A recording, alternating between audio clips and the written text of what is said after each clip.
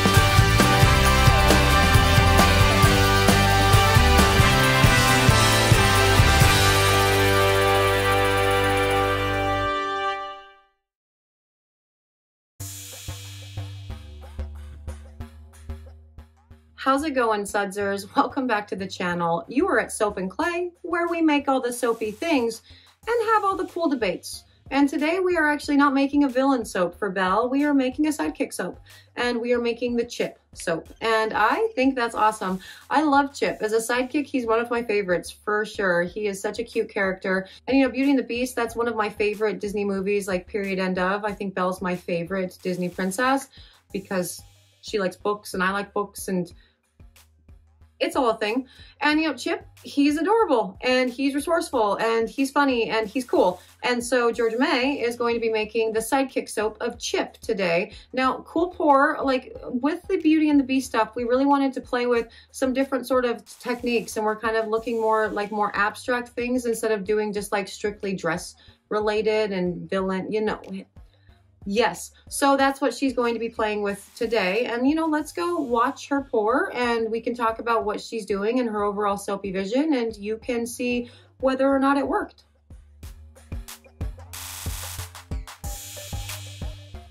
So, do you guys remember when we first started the Disney-inspired stuff? And we did, Anna was the beginning of that for my niece's birthday, and it was fun. It was super awesome back in July, and it was cool. And then Georgia got into it and she made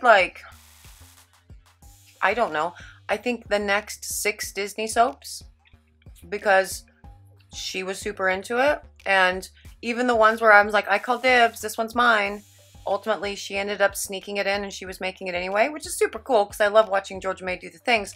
But I was also, wanting to do the Disney things too. And so we came to an agreement that from now on, we will do either, if we're doing a princess, we are going to do a princess and a villain, or a princess and a sidekick if there is no villain, because I don't think Belle has a villain, right? I don't think there's a villain in Sleeping Beauty or in Beauty and the Beast. I mean, Gaston isn't really a villain. He's just like the bad blind date that wouldn't end. So he's not really a villain. And also, I don't necessarily think that Gaston deserved to die and fall off the thing or whatever. I mean, maybe actually now that I think about it, he was actually trying to kill the Beast. He was pretty crummy, but still. Anyway, not really a villain, I wouldn't say, just an annoyance and a smaller part of the whole plot. And so we are doing a sidekick soap today for Belle instead, and Georgia May is doing Chip.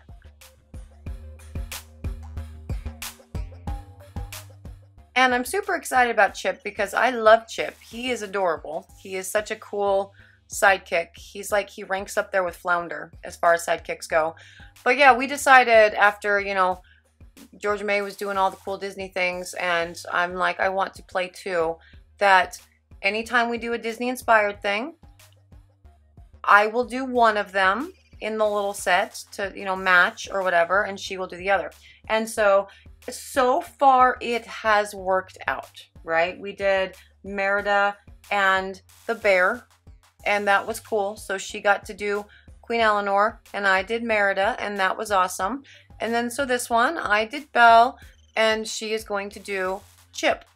And I think that's acceptable, right? That's fair. Fair's fair. And then, because they're fun. Like, who doesn't love Disney? So I get, well, it's beautiful. Like, for the Taylor Swift stuff, I totally, like, I get that was my project, and that was something that, you know, I don't think that Georgia May would be super interested in doing. She does listen to Taylor Swift now because I listen to Taylor Swift, but I don't think she would be super interested in doing it. And so for those projects, like the really big passion projects, like the Bob Ross thing that, you know, Georgia May did, I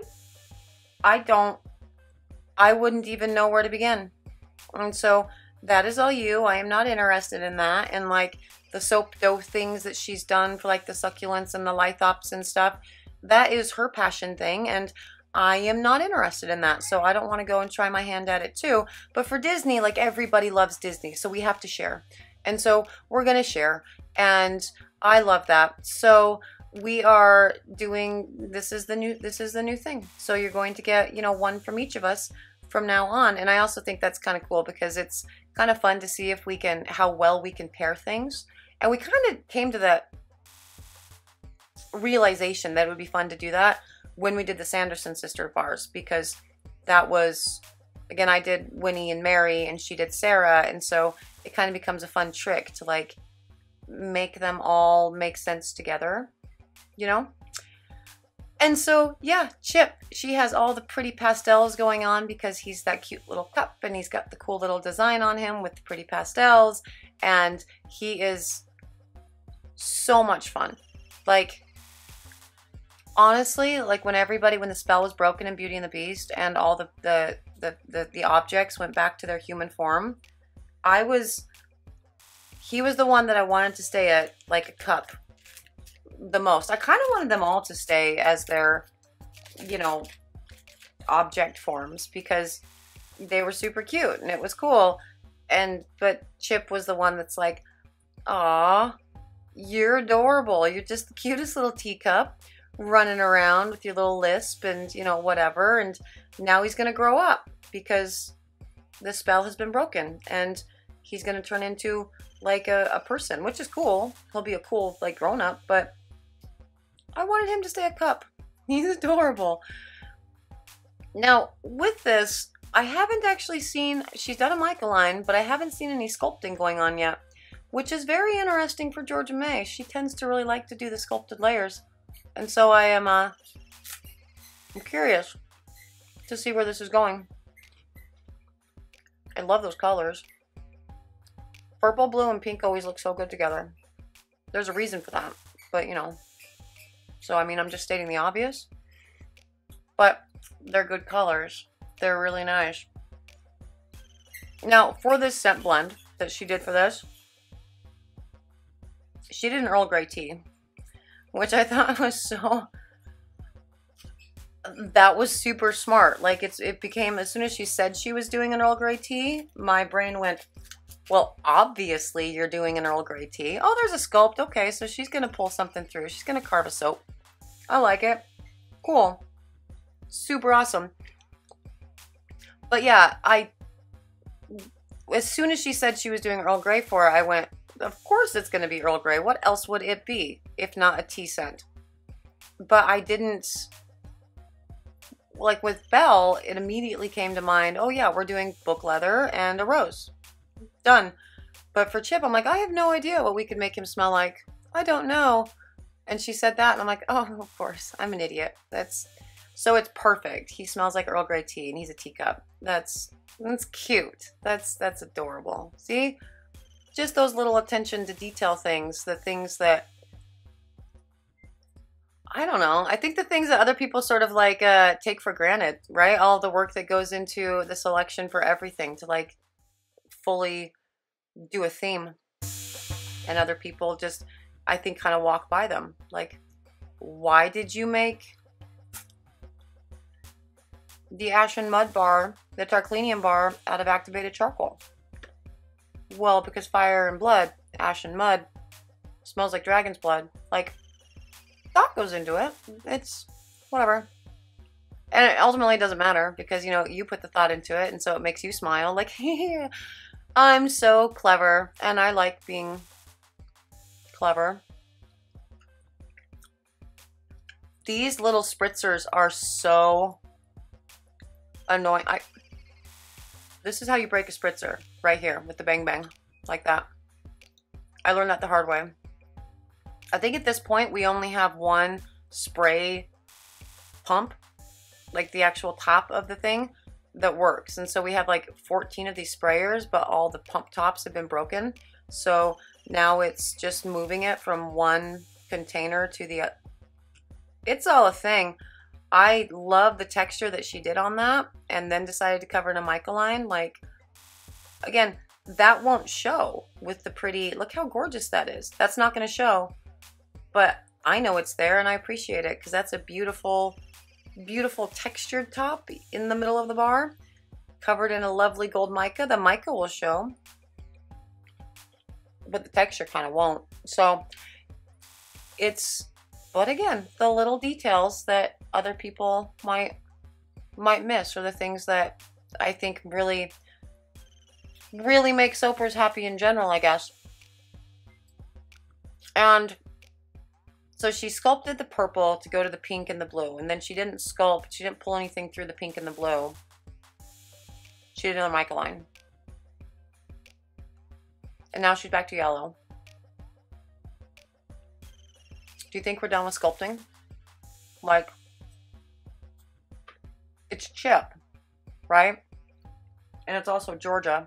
So I'm thinking we are probably going to get another sculpt with all of this. A way to incorporate the chip in chip, really. Knowing Georgia May.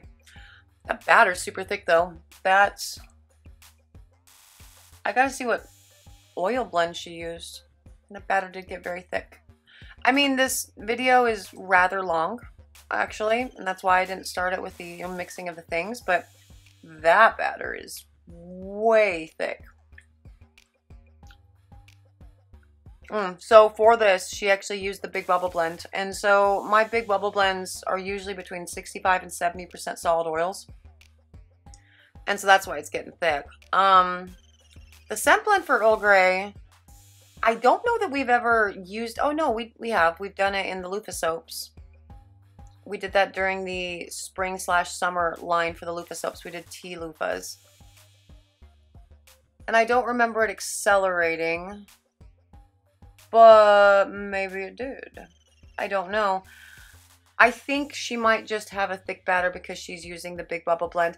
But again, that's good for layers, especially if you're going to be pulling things through them. And again, I think she's going to end up pulling something else through this and making a chip, is my guess.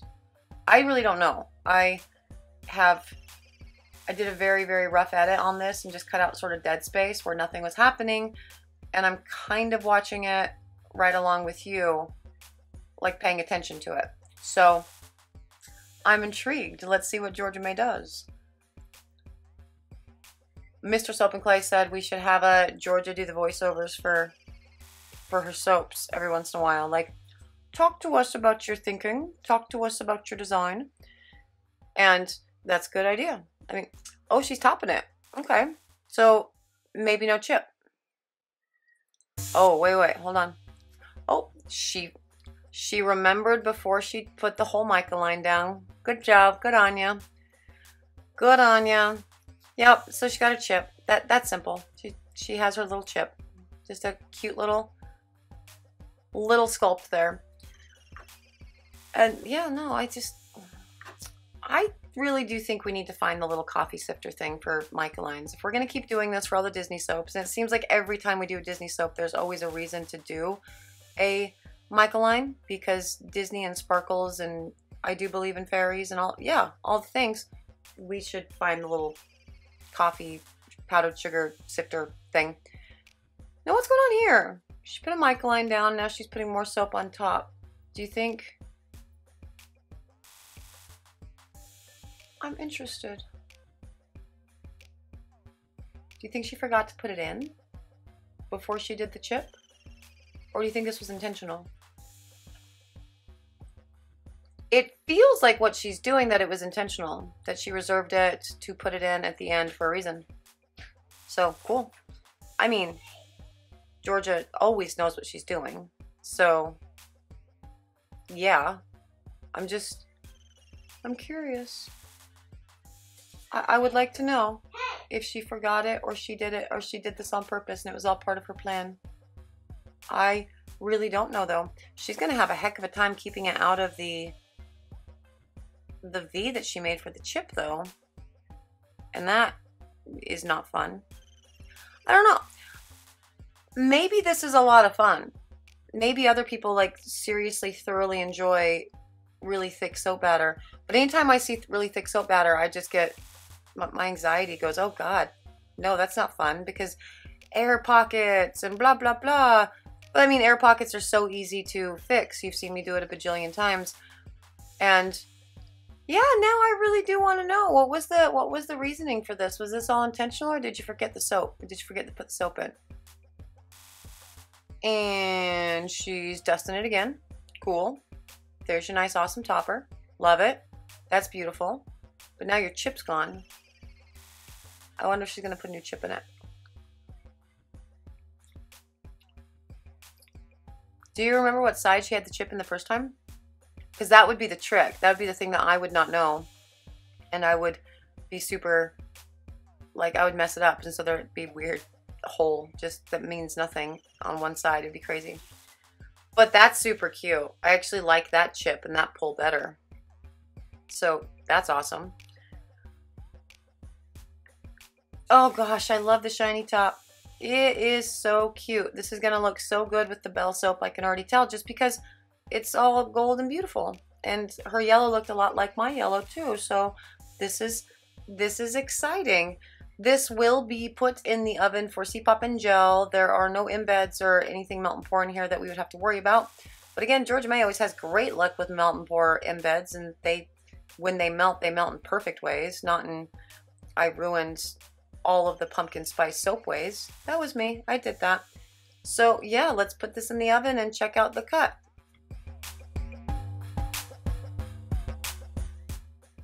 And onto this cut. And that looks so fun. We've got some beautiful mica lines hanging out around there. The top of the bar is super cute. Now, we decided to start going more abstract with the designs, right? So Merida and her bear, her mom, Queen Eleanor, and Belle with the putting more into the thing than just, you know, just the dress. And so we put like the book in the middle and then did the rose, and that is so cute. That is adorable. And that is one big glycerin bucket. That is crazy. Wow. It's real shiny too. The bar is very white. The camera's having a hard time focusing. Those are big glycerin, like concentrated glycerin areas. That's very interesting. That is super cute. I really like the swoopy that's going on with the white into the yellow, like the main part into the yellow, because it's almost like tea sloshing, and that's super awesome. I mean, I don't know if that was intentional, but it's super awesome. And the mixing of the purple and the pink and the blue in that layer, that's fun too. I think though, if this is acceleration, I think the best thing to do in the future for pours would probably be to do an in the pot swirl for that purple, blue, and pink, and just dump it all in the mold at the same time. Like, unless she was like going for layers that didn't quite work out. But the parts that I see that have the purple and the pink and the blue kind of mixed, like that one there in the middle, kind of mixed together more, I think they're super pretty. And I love that. So, I don't know. I love this bar. It's super cute. It definitely screams chip, even without the chip on top. But obviously, she put the chip on top, so that totally works. And the Earl Grey blend is always delightful. And this is a really pretty sort of pair for the Belle soap, really. That's adorable. It's chip. See, I told ya. It's day 223, the sidekick bar for Belle. Chip. Of course it worked. It's Georgia May. When has Georgia May not made an epic soap?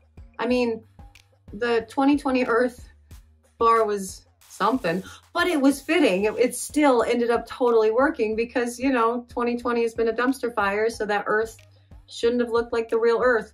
Anyway, this soap is no exception to Georgia May's excellent artistry, and of course she's brilliant at all of the things, and this is adorable. So pairing Belle and Chip together, it's the cutest thing ever, and love it, yes. And the blend, the scent blend that she used for this, like, it's perfect, so cute. And I love everything about this. And these two bars together, they're available on the website at soapandclay.com or individually. Either way, do your thing. If you are interested in more soapy antics, subscribe to the channel. That would be cool. We are doing a lot of really crazy stuff. And December is getting, like, December content is going to be really weird because I'm looking at what we can do between now and Christmas that isn't necessarily holiday. So we're doing some really fun experiments and some soapy stuff. And there are going to be some disasters. I can just smell it. And so it's going to be fun. So you should subscribe and you can learn some stuff or enjoy some stuff or watch me make messes of some stuff. And that would be awesome. For those of you who have been subscribed and have watched me do experiments of some stuff and make messes of some stuff and all of the things, thank you so much. I really appreciate you being here, as always, every day. You make me happy, and it makes me happy to see a comment or to see it. Thank you so much for being one of my sudsers. I really appreciate you. And I am done for today, so I will see all of you again tomorrow. Bye.